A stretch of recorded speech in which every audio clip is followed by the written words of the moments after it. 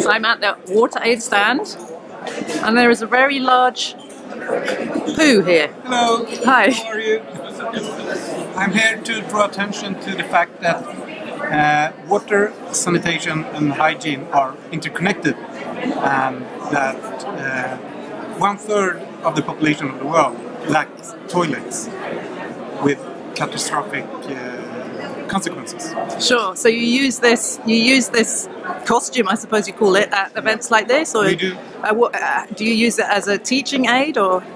We just use it to draw attention to the fact that so many people lack sanitation in the world. Yeah. So it's a great conversation starter. Absolutely. And also to get attention to the...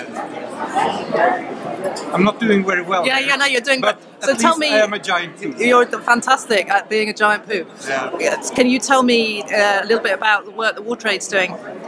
Wateraid work with water, sanitation and hygiene in some of the poorest countries in the world. We work in over 37 countries.